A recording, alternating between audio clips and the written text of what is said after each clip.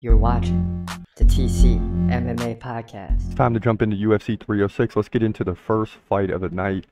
And this one is going to be exciting because it's been pushed back a few times. So that might have been the last one. But nonetheless, we do get to see Raul Rosas Jr. in the octagon again. Mexican heritage. As far as this big card, you're going to have Mexicans up and down this card. It's just going to be a great night for Mexico. And it starts out quickly here, so let's get to it. Raul Rosas Jr., right now the 19-year-old phenom, was once the 17-year-old phenom. Now he's 19. But let's get into that fight first.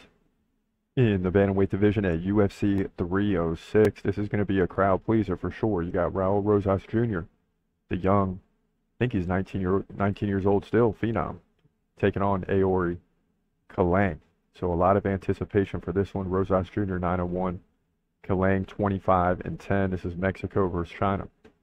Rosas 2 inches taller, 5'9". Yeah, he's just 19. It's crazy to see.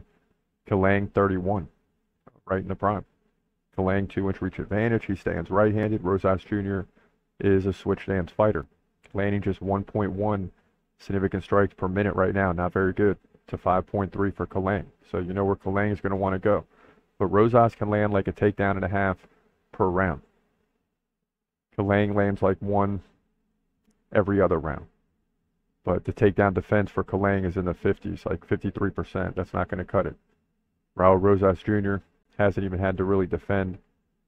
Well, he was taken down once, and he failed to stop it. So his takedown defense is 0, but that doesn't really matter. It's just 1. In his last fight, he beat Ricky Tercios with 4 takedowns, submitted him. Beat Terrence Mitchell by KO. So he's got the ability to finish you in both ways. His only loss to Christian Rodriguez. Did not look good in that fight. He trailed 29-2. Just 2 significant strikes in that fight. He was just controlled by the older Rodriguez, more experienced.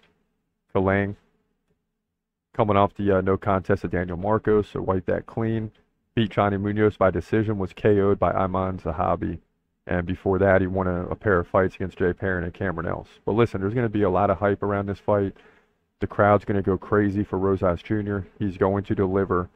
The guy is going to, as good as he already is, he's just going to get better and better and better. And they learned something about the Christian Rodriguez matchup. Give this guy some softballs. And although Qileng can strike, Rosas Jr. should be able to dominate him. If he wants to take him to the ground and finish him, that'll work in this fight, and he may need to utilize that.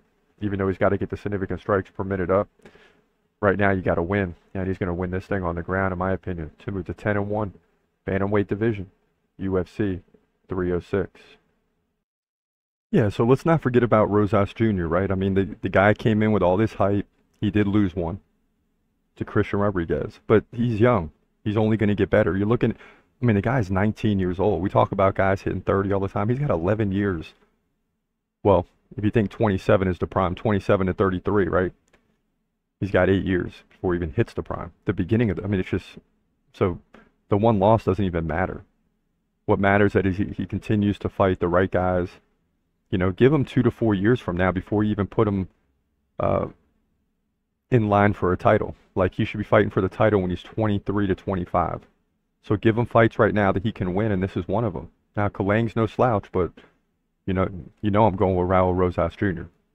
We love the guy, and we know the future and what he's capable of to dictate his own path.